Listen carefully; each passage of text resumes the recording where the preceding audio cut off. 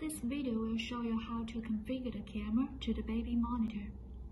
First, we need to use the power cord to connect the camera. And now please start your baby monitor. And you will get the same page with me. Please click OK to go to the main menu. And here is an option showing camera. Please click OK again.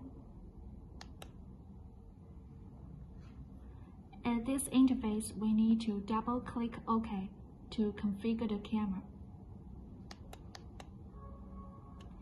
And now you can see it's configuring now. Please wait for around 1 or 2 minutes.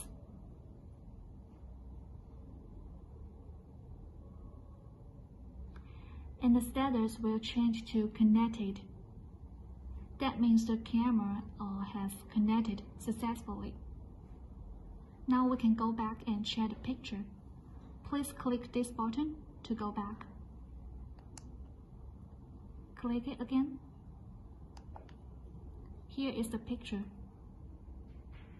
And now we can click these 4 buttons to adjust the camera direction.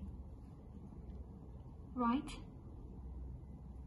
right, and left, left, up, up, and we can go down, down.